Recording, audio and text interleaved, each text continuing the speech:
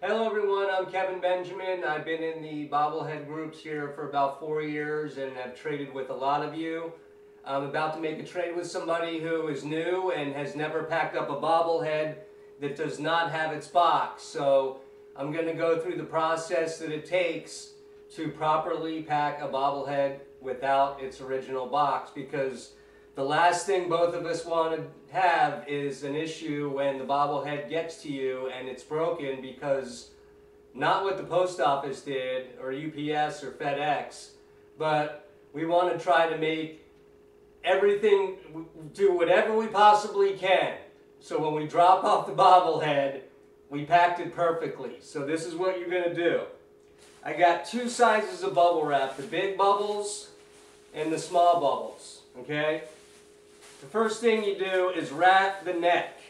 So what we want to do is, now this is a very heavy Tampa Bay Lightning Thunderbug mascot. It's worth about $20 to $30 plus shipping. You figure 40 bucks, 30 to 40 bucks shipped. Nobody wants to lose 20 bucks. Okay? It doesn't matter if the bobblehead is a $20 one or a $150 one. You want to be able to pack it properly so it gets there as safe as possible. So what we're going to do first is wrap his neck. So you take the thin bubble wrap with the tiny bubbles, okay, and you cut out a nice strip along sideways. Okay, now this guy's head is super top heavy. Okay, so I'm going to actually take two of these. I'm going to make two of these and wrap him twice, because you don't want the head to be mobile during shipping at all. And you just take a little teeny bit of tape, and I just usually put it right on my knee right there. And then I start with my thumb and I wrap him so the bubble wrap isn't like squeezing up. You want to kind of push it along his shoulders, no matter what kind of bobblehead it is, just so it covers the whole head area above it. And then you kind of tuck it underneath its head, okay, to make it snug. And like I said, this guy's really heavy and his beak goes out pretty far. So I'm going to wrap him a little bit, another one, okay. And then as you can see, it's all snug right there. And then I'm just taking this piece of tape. And remember, you don't want to put the tape on where it's going to touch the paint, because it could take off the paint. So now he's all wrapped. His neck is all wrapped, but you know what? Look, he's still mobile. So this is how we wrap him in the bubble wrap. Okay? I have a long strip like this. And what we do is we wrap him first elongated. So I put him down like this, head to toe to head, and measure a piece of bubble wrap that goes over his entire body. Okay? So it goes over his entire body. So what I'm going to do now is I'm going to put him in the middle.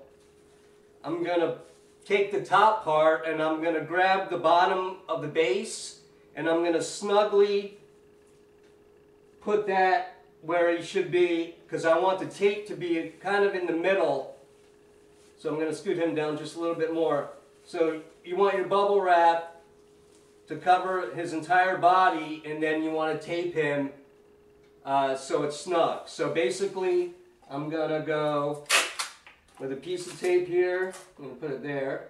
And then I'm going to wrap him snug. Now this is the important part, because the whole bottom line is to make his head immobile during shipping. The whole thing should be him scrunched up, basically.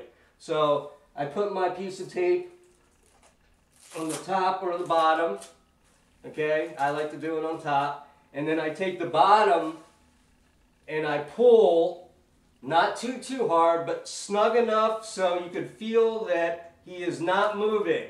And then you push the tape in there, and you could actually see that the plastic is being pulled. So he is not moving in there. And then you go side to side, okay? You want to rip off pieces of tape. You don't want to wrap him with the tape gun because you could break him.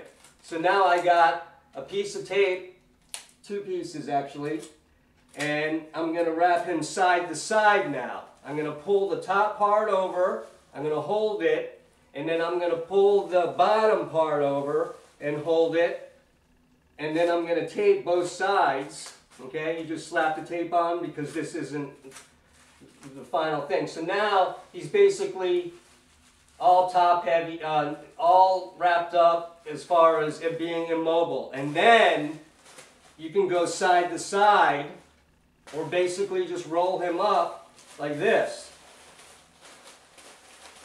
in the big or the small bubbles. Obviously that's not enough. So I got to go a little bit more because the box that I'm using is probably a standard box. This one's 11 by 8 by 5, okay? So you're going to bubble wrap the hell out of it, basically. Wrap him better than your baby, okay? So basically it's going to fit, but it's still going to be moving in the box. We don't want him to move at all. I mean, absolutely not. Once you pack him in the bubble wrap and you see that he's good to go like that, okay, that he's not moving inside, and just keep wrapping him in bubbles. I like to go long ways, okay, and then I'm going to I got some more here, so I'm going to go back the other way. This one's actually a bag, okay, so I'm just going to kind of wrap him on like that. But the bottom line is the part that is wrapping him to make him immobile during shipping. So now it's basically fits in the box. It ain't moving. It ain't moving. So I go like that and pack it, and then what I do, because I freak out once I drop off the box and just pray to God that it gets to you in one piece, I wrap him in duct tape across both seams. I go vertical and horizontal around the whole box, and then I write fragile glass, please do not drop or crush, okay? And then a lot of people don't, but I wrap the entire thing in the clear tape.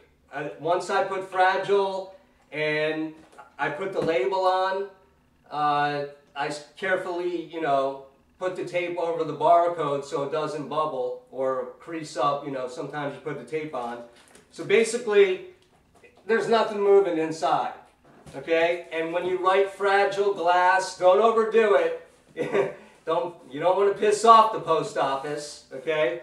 On one side, what I do is I write fragile glass, please do not drop or crush. I do that on both of these sides, and then I just write it as a fragile on both sides of the ends, and then I write, please do not drop or crush, and fragile glass on the bottom, as well as fragile and glass on the top. You can never be too careful, and once you drop it off, and you know that you did everything in your power to make it safe for you, then it's out of your hands. So once you establish that trust with somebody, and a lot of people trust each other in the group, I've traded with people for the last 4 years, and we don't even worry about shipping.